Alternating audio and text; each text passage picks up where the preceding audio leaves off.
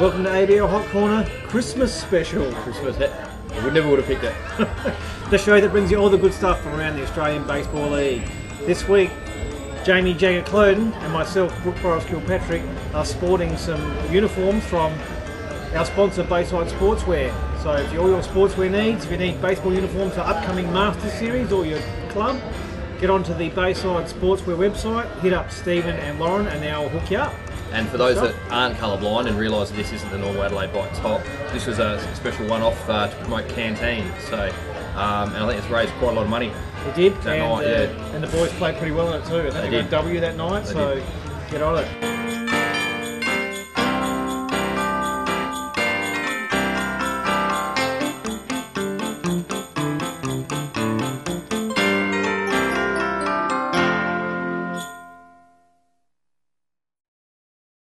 And for those astute viewers out here that are wondering what has happened to Norwood Oval, well, you're correct, we're not at Norwood Oval tonight, we are in fact at the Sporties Bar at the Arca Bar. So thanks to Sporties Bar at the Arca Bar for having us along, and we're having a couple of refreshments to celebrate the Christmas season. So to the Arca Bar, thumbs up, thanks so much. Thank you kindly. Alright, kicking things off around the league. First series, we had the Brisbane Bandits at Canberra Cavalry, the top of the table series. Yeah. And going into it, Canberra held a one-game lead, and they still do. It was a 2-2 split. They did. Yeah, it was a fantastic series. Friday night, Bandits came out, defeated Canberra quite comfortably, 6-4, and they racked up 14 hits. And would you believe, 9 of them were off Brian Grenning. Unbelievable. So Brizzy jumped all over him. They had home runs to TJ Bennett, Justin Williams and Donald Lutz. He's starting to warm it up. He is a scary thing for the league. Certainly is. And the Bandits bullpen combined, they just shut it down, 4 innings to shutout ball, which was just unbelievable. So Ryan Searle came in for the 8th save, which ties Cody Kirsty of the bite. And it was all said and done. So Brisbane over the line game 1. Yeah, and they were looking good too. Like I say, all the big bats were heating up for the series. It was ominous signs. 14 hits, quite impressive. Then Saturday had the twin bill. Yes. In the early game, Steve Fitty Kent on the hill. Good man. Yep. He said no more, Brizzy. Shut this down. And he won his 6th game of the season, which ties the league lead as well with Stevie Chambers of Adelaide. Yes. And Kent pitched 6 sticks, conceded 8 hits, but just 1 earned run. So he was pretty impressive once again. Very impressive, yeah. River Stevens had 3 hits. Yep. David Harris had a double and a single. And continues to lead the league by the length of the straight and hitting. Had a good weekend again. And Jason Lebijon did the job again with 3 RBI, and he led the offense as well. So it was an 8-1 win to the Cavs. Made it 1-1. Yep, late one at the twin bill. The late one, and Brizzy turned the tables once again. Yep. So they jumped on the cavalry starter, who was Wade Corpy. Had a mare. Big blow as a grand slam. Donald Lutz. He's really heating up, isn't he? Did it again. And they racked up a phenomenal 17 hits. That's unreal. Lutz, Unro, and Max Tissenbaum had 3 hits each. And Braylon Jackson, Justin Williams, Ryan Battaglia, the old Battlestar Battaglia, had 2 apiece, and Jason Jarvis got the win. He was pretty good. Rolled through 8 innings of 4-hit ball, conceded just 2 earned runs. But just such a consistent starter this year, hasn't he? So the top of the table was tied as of Saturday night. But then on Sunday, came out Sunday, switched it again. Josh Warner lasted just 1 pitch. Is that a quality start? Does that come down? Well, got to feel sorry for the guy. Threw 1 pitch, hit David Harris in the helmet. It was an all-in. Bench is cleared, and Dave got ejected. Yeah. And Josh got ejected. Yeah. And with the 1 pitch, because the runner that came on had to be a pinch runner because Harris charging got ejected as well. Yes. Run scored, so he actually got the loss in the game as well. And he only threw 1 pitch. So that's a pretty tough day out. Yeah, a bit of a story behind that with supposedly a lot of chirping and everything going on beforehand. And I reckon there was a bit of yap before. Bit of banter. Looking at it, it didn't look like he meant to do it. Yeah. He sort of like threw the hands up like that, but who knows? You don't really know. No. So yeah, I think there's 4 guys in total toss, but the interesting part was there seemed to be 1 guy running out there that wasn't wearing a uniform.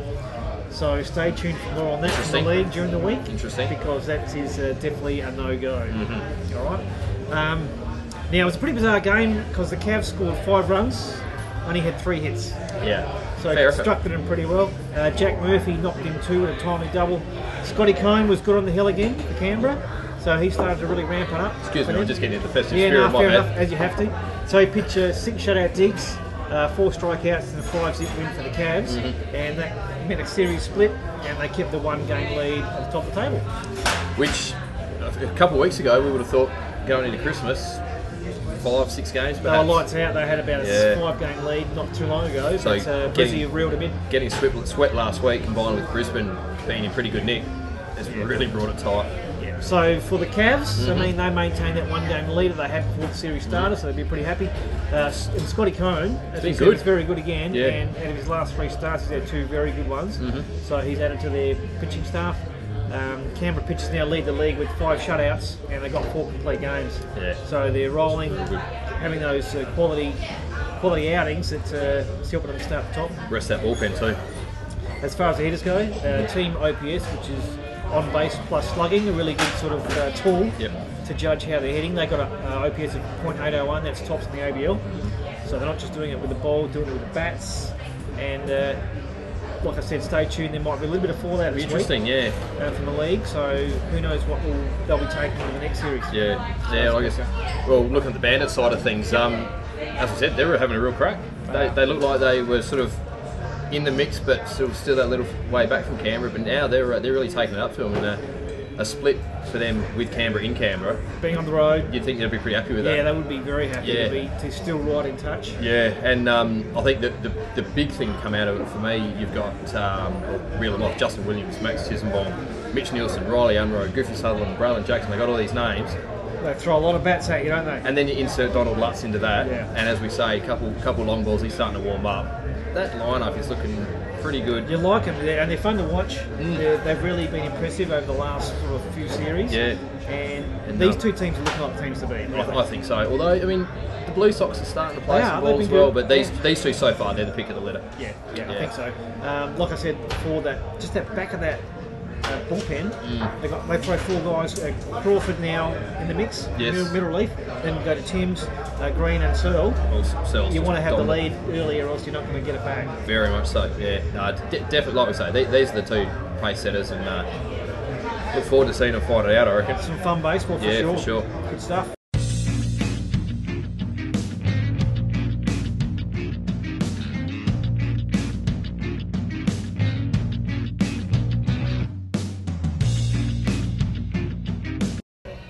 And Janga, you were able to see the Melbourne Aces at the Sydney Blue Sox. I was. How did that one go? Yeah, well, going into the series, Sydney have been on fire lately. And fuego. Yes. For you Spanish viewers out there. Sorry, throwing me a bit there. No, still enough to comprehend.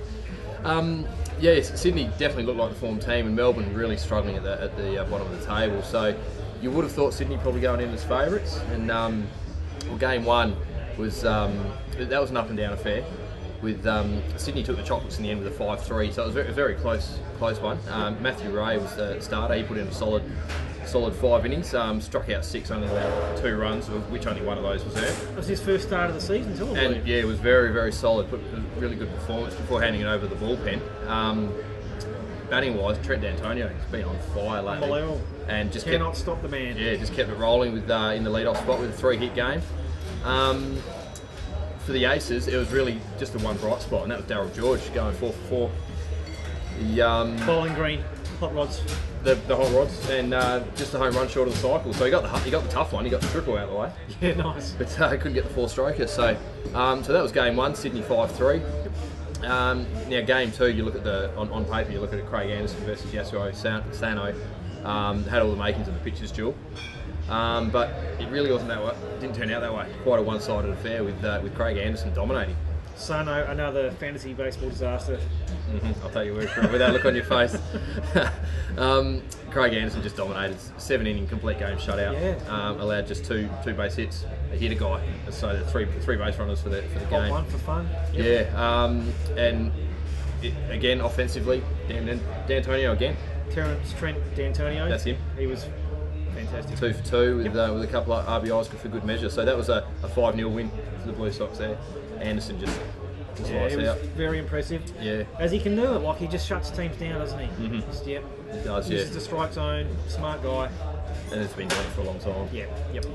Game 3 was Melbourne's turn. They came back for a 7-3 win. They picked up the W as their star hurler from last week, Matty Larkins.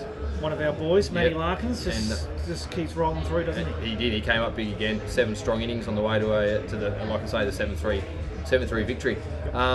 And just to show off their bullpen, I suppose, the 8th and 9th, they used Shane Lindsay and Virgil Vasquez. Rolled Shano out just to show that he can still bring it. So obviously it wasn't a safe situation for Virgil, but he came in the 9th and was able to shut it down again. So it just goes to show that if those starters, as Matty Larkins has been doing and Sano has been doing at different times, if these guys can get to their bullpen with a lead, that's how they're going to get their wins. Yep. Yeah. So offensively, it was last week's hot hitter, Logan Moon. Yeah, did it again. He 4 hits, including a triple, and Darryl George again with another 3 RBIs. So he had a good couple games. Game 4. Yeah, game 4. Sydney once again, for the 3rd time in the series, scored 5 runs to take the win. So it was another 5-3 scoreline as it was in game 1. Yep. And the unluckiest pitcher in the league, Wayne Lundgren, this time changed things and actually picked up the win. Got a W. Yeah, and again with his other wins, it probably wasn't his best pitching performance of the year. His better performances have resulted in either no decisions or the unluckiest of losses. Yeah. So he got the job done. Yeah, and it was quite they really spread the load offensively. A lot of guys getting multiple hit games. So Tyler Bortnick, Michael Casado, Jacob Eunice, Max Brennan all got either 2 or 3 hits each. So they really did spread the load. So, I mean, the wash-up really wasn't a huge scoring series for either team. No one really got overpowered either way. But Sydney came around with 3-1. Kind of for Sydney, just be happy with that. 3-1, comfortable, keeps them up there. Melbourne, they're in all sorts. Oh, yeah. I mean... You can only say so many times, got to win a series, but they just can't win a series. They're starting to look in trouble. Yeah, they just get too far out of touch. So, I mean, from the Blue Sox side of things, like I say, they didn't score a mountain of runs, but it was good to see that they scored enough runs to win 3 games without Hoskins and Josh Dean carrying the load in the middle of the lineup. It's good to see some other names popping up. Yep. Yeah, so for me, that was the big thing there. And as I say, Trent D'Antonio he's just rolling at the moment. His average just climbs every week at the moment. And it keeps him in touch with the league leaders, so still sort of sitting there. Yeah, that's just right. lying in wait. Yeah, so that was a big factor is him at the top, obviously, but there's at the bottom of the lineup. I've already mentioned them, guys like Brennan, Eunice, Bortnick. These guys are starting to chip in now. That's what they need. They need some more contributors, and it's just starting to happen. Yeah. So Aces, Matty Larkin's good. Again, some good pitching performances, but just cannot score enough to win. No. Can't get the runners in. I don't know what to do with them. What are we going to do with them, Janga? Even Matty Merrington, who's their biggest booster, went all the way, travelled to Sydney to try and get him a series win. Yeah, he's a Collingwood supporter, but we don't hold it against him. But he went all the way to see him play, and they still didn't get it done. So I don't know. He does cook a good barbecue, though. I'll give him props for that. Awesome barbecue. If you like your pulled pork and your ribs, he's your guy. Absolutely nice pulled pork and ribs. Yep. So Sydney, excellent again, right up there. Melbourne, back to the drawing board. I think so. They're looking forward to a Christmas spell, I think. Cheers. Why not?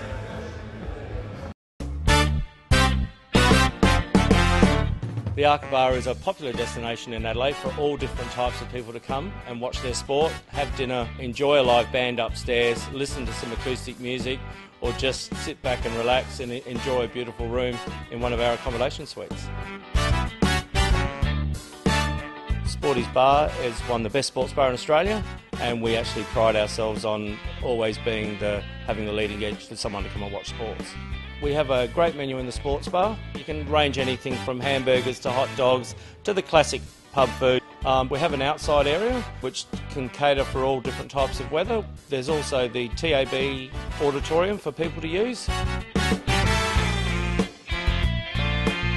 The Arca Bar's got a great feel, it's got people, it's got music, great bar staff. You can always get a cold beer, and there's plenty of TAB facilities. The hum and the vibrancy of the place is great. Our lounge bar has a great ambience to it. If you're looking for a glass of wine, some fine dining, it's the place to be at the Arca Bar Hotel, featuring our fantastic Enomatic machine, which hosts a lot of the leading wines in South Australia. In the restaurant, we have a little bit of a different menu, but the Sporties menu is available in the restaurant.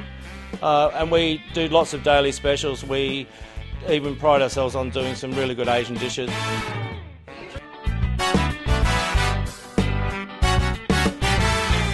find the Aqaba Hotel on the corner of Fullerton and Glad Osmond Road. Come down and enjoy Now, yourself. Boris, the final series for the week it was Perth Heat versus Adelaide Bite, featuring Darth Vader.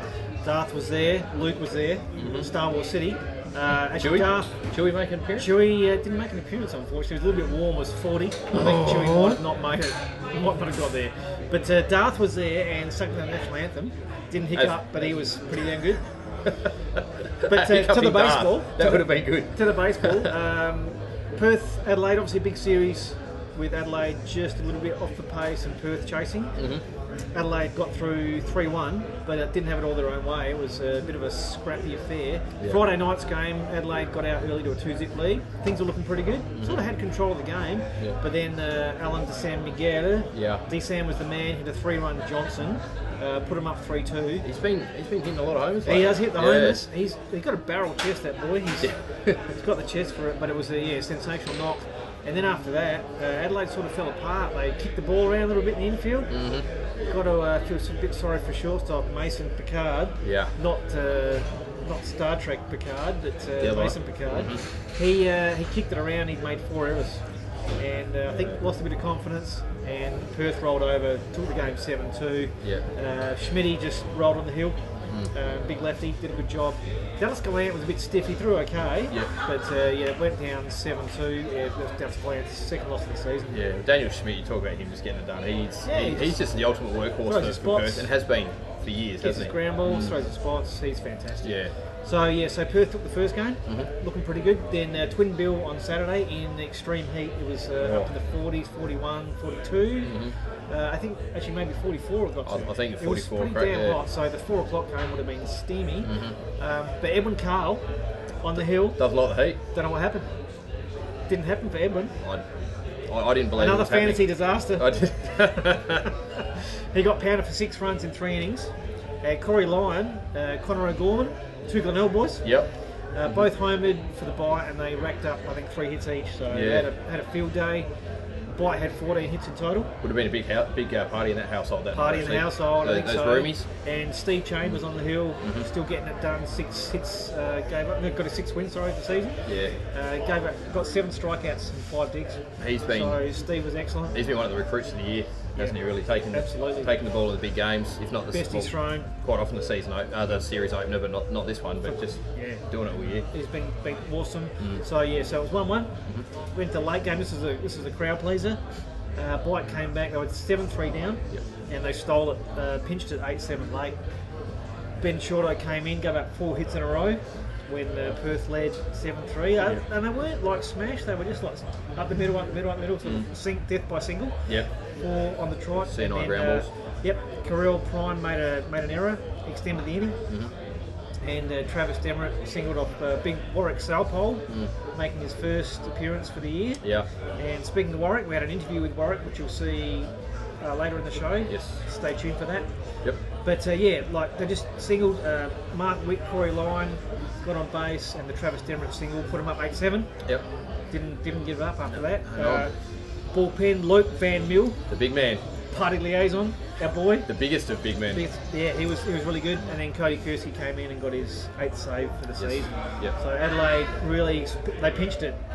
They really did. Got out of jail, when you come back, 7-3 is a pretty big deficit to come back from. It is, certainly, with that bullpen normally. And late in the game, Adelaide got it done. So 2-1 lead. The crowd was pumped. The beers were flowing because it was 44, so had to keep hydrated. You've got to drink something, don't you? So that was sensational. Then thank you to the Aqaba. Came out on Sunday. There was a brilliant pitching duel. Big Red, Matty Williams, started for Adelaide, and Tom Bailey, who had a great start last week for the Heat. He did, didn't he? Started for the Heat. Both went 7 innings, shutout ball. So the game was tied 7 in the 8th. Both teams had a chance to score. Had first and second, none out. Adelaide failed to score. Then Perth had loaded bases, 1 out. Mincy took Matty Williams off the hill and went to the lefty Lee. And he did a great job. Got the 2 outs. Went through 8, shutout ball. Top of the 9th, Perth nothing. And then bottom of the 9th, the fast ball from Edgar Vale relieving. Or Vale, I think it's Vale. He threw the fasty, Tommy Bryce turned on it and just deposited it into the right field seats. Yeah. Crowd went mad. Walk off. Bunch of Everyone Hawaiian loves a walk shirts. off. Never seen so many Hawaiian shirts firing up.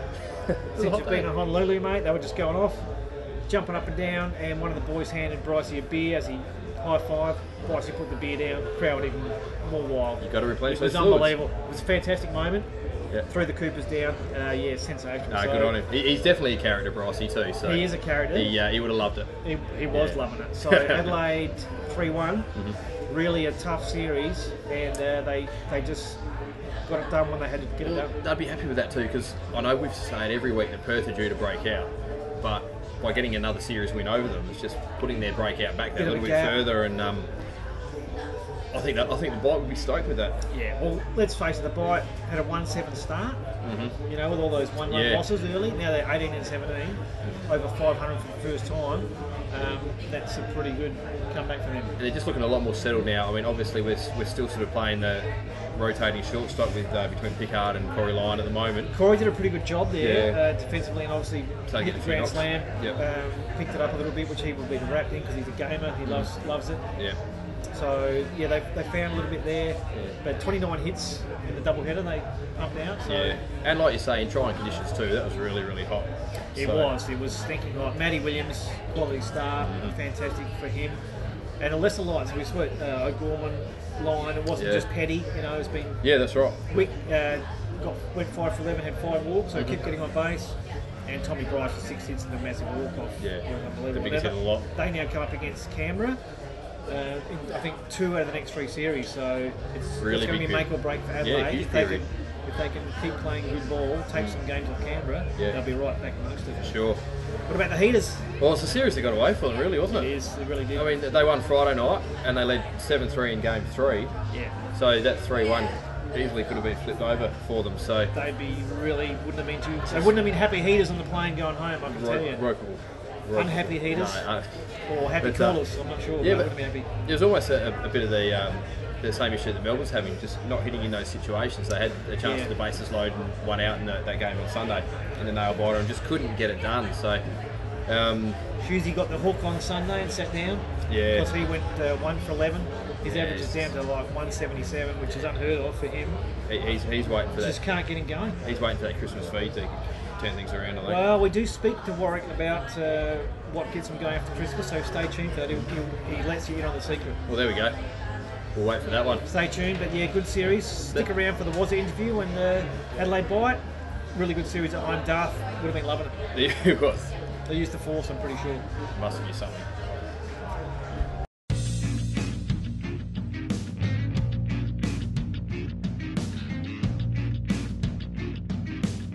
All right, Boris, on to the flame. Hang on. Do we really need to go on with empty beers? This is not Christmas. So you want to use the force, let's have a go. That'll work. Hey, how about that? Well played. Carry on. Okay, on to the flamethrowers. Okay, for this week, my guy is going to be Matty Williams, Adelaide Bite. It was good. Oh, Real good. Love Matty Williams, competitor, the professor. Yes. Just went out there, 7 shutout innings, 5 hits, 1 walk and 6 strikeouts. Kept the Bite in the game for Brycey to walk off and smash Coopers. Yes. And Matty Williams, he had a couple of starts like that where he has had some absolute dominant ones. He's So a really good pitcher. Really good pitcher. yeah, very handy going in the second half. What about who are you going with? Well, his counterpart, Tom Bailey, it was just a great It really pitching was a game of good baseball. matchup, yeah. So I'm just going to throw him in. Like Williams, 7 shutout innings, only 4 hits that he gave up, with 1 walk and 5K. So basically, they mirrored each other really. It was a really good game to watch. Yeah. If you're a purist, you like your pitching duels, which I do. Yes, It was really fantastic to watch, and of course the walk off was the gravy. it was just a great baseball It game. really was. Yeah. Nicey Brycey. Honourable mentions Yeah, well, with the pitches. yeah, well, I mentioned Matthew Ray already. His first start for Not the a bad Blue first Sox. up effort from Yeah, Matty. and not dominant by any stretch, but a good solid start. 5 innings. We've already spoken about it. 6 Ks, 4 hits, 1 earned run, and to get the win. Craig Anderson for me, the old stager. 7 shutout digs, complete game, shortened game, and got the win. He was good Yep. I'm going to throw Matty Larkins in as well. every week. He was Yeah. around the mark. Yeah, Isn't he? dominant again. Didn't throw the complete game shutout, so hard to back up on that. But another 7 innings and a win. Yep. Steve Kent, Fitty, Oh, Fitty Kent. Having a great He's in it year. every week. Having a We great talk year. about Steve a lot, but he has been very impressive this season. So Steve, speaking of Steve's, Chambers, throw him in. Was he Why not? 6-0 now? 6 and something. We'll go with that. Yeah, I think he is 6-0. But and I mentioned it earlier. For me, he's close to the recruit of the year. He is. He has been great. He's really sort of kept Adelaide in everything. Every game he's pitched has been fantastic. Yep. 7 strikeouts too. He's been whiffing dudes. Yeah. Top of his game. Yep. Impressive. And Scotty Cone, same for Canberra. David's lad. Yeah, David's boy, Scotty. The Cone man. He's been most impressive. He went 6 digs, 4 strikeouts, no runs. Yep. And the last one, because I don't think there's many left that we can put in there. I think we've got a few, but Wayne Lundgren.